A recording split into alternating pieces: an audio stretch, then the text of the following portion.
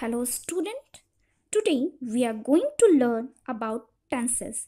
Well, tenses is nothing but the ability at verb to situate themselves in the time and in three times really, like then, now, later.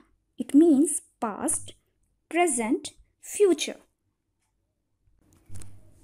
Let us try to understand what the present tense is. The present tense is used to talk about an action that is currently going on. It's called present tense. There are four types of present tense: simple present, present continuous, present perfect continuous. Simple present tense. To begin with, let's see what simple present tense is. The simple present tense is used in many places. Let us look at them one by one. The first use is that simple present tense can be used to narrate repeated action.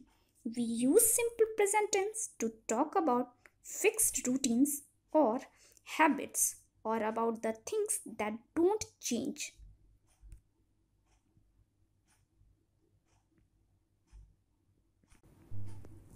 It is used to express the idea that an action is repeated or usual. This actions could be a hobby, habit, or a daily event.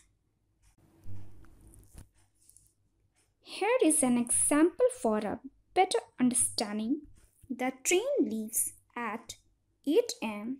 every morning. The train leaves at 8 a.m. every morning. Leaves, simple present tense.